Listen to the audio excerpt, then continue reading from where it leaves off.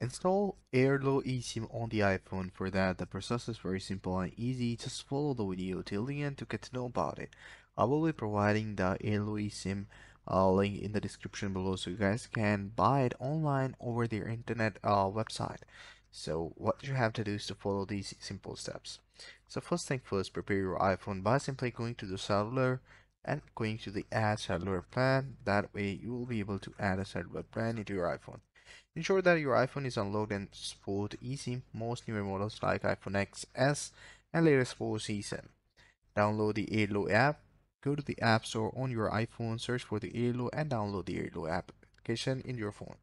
Set up your Airlo account. Open the Airlo app after the installation, and once you have opened it, create an account or sign in if you already have one.